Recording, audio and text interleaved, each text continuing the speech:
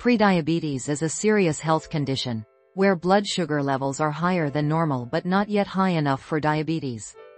It signals that the body struggles with glucose processing. Normal fasting blood sugar is under 100 mg per deciliter. Prediabetes ranges from 100 to 125 mg per deciliter, while diabetes starts at 126 mg per deciliter. In prediabetes, cells resist insulin, causing sugar to build up in the blood. Alarmingly, 1 in 3 adults has prediabetes, yet over 80% remain unaware. Without lifestyle changes, up to 70% may develop type 2 diabetes, increasing risks for heart disease and stroke. The good news? Prediabetes is reversible. Losing just 5 to 7% of body weight can cut diabetes risk by 58%.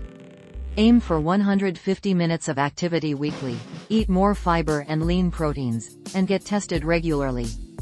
Taking these steps can lead to a healthier future.